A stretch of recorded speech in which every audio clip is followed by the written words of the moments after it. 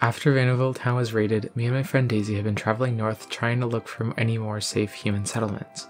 There hasn't been much of that, but we found lots of Pokemon. I'll start with a strange Pokemon I found by Aquacord River. It's a large bird, but its wings look pretty underdeveloped.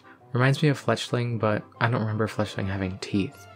They eat fish Pokemon in the river and sometimes work together with Zigzagoon to hunt bigger fish. The big bird doesn't seem to mind chewing a bit of ice. I scanned it with my Pokedex to see what it's about.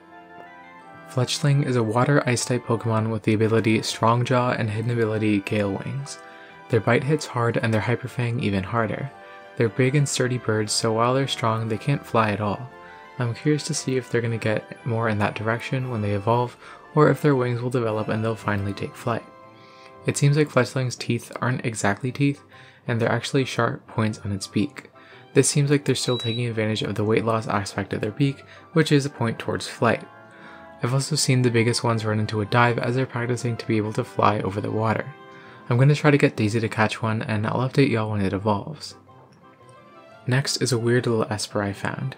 This one's quite the looker. I didn't know they had such a distinct face.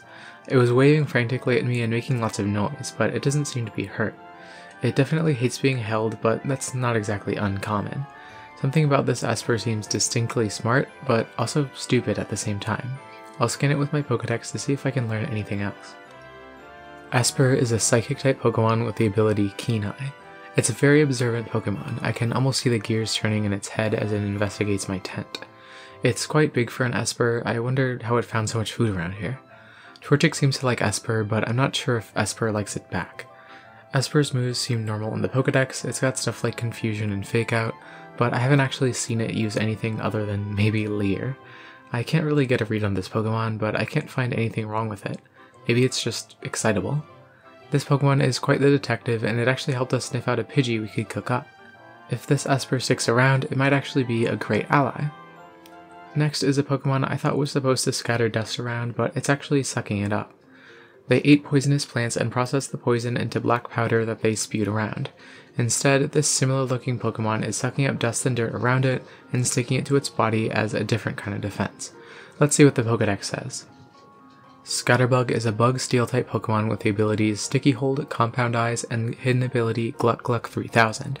Just kidding, it's called Vacuum 3000. Some strange mechanism in the Pokemon's neck can suck up just about anything heavier than a few kilograms, including the items of most opponents if Scatterbug isn't already holding something. Careful though, if the opponent's holding anything heavy like an iron ball, it'll damage Scatterbug. This Pokemon's body is really sticky, and once you touch one, it's hard to unstick without hurting it. It seems like its skin is covered in some kind of glue-like mucus.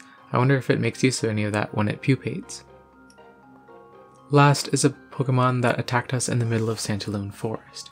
It was really strong, but Daisy was able to beat it with the help of a mysterious trainer in her chest pin. It looked totally wrong, like it was edited by some outside force. It was acting with a rage that couldn't have been backed by any kind of intelligence, almost like it knew nothing else. Although it looked incredibly strange, anyone could tell it was a Pidgeotto. I have no idea how it could have become like this though. Maybe it's got something to do with that phrase, "You are what you eat." Pidgeotto is a normal bug-type Pokemon with the abilities Compound Eyes, Tangled Feet, and hidden ability Big Pecs. I know for sure Pidgeotto was not always like this, but the Pokedex doesn't seem to give me any indication of that. It just calls this monstrosity the Bug-Bird Pokemon. Its speed ties Froakie while having similarly high HP and attack. Not to Froakie, but to its speed. Basically, it's pretty strong compared to our Pokemon. They jump incredibly high using their front pair of legs for control, middle pair for momentum, and back pair for power. They pounce on their prey and come down with force on their strong talons. It gave me a pretty awful gash on my leg, but Chespin's helmet seemed to handle it pretty well. I wish potions worked on me. Anyway, all's well now. Chespin even evolved, and we have a super cool trainer on our side now. In my next video for this series, I'll talk about that evolution and some others. For this video though, that's about it. Check out my Patreon, which you can subscribe to for just $1 a month to support me and get your name at the end of my videos. Thanks Captain Cobop, Art of Dying, and Mr. Kill. Will I start posting on time next week? Only time will tell. Thanks for watching!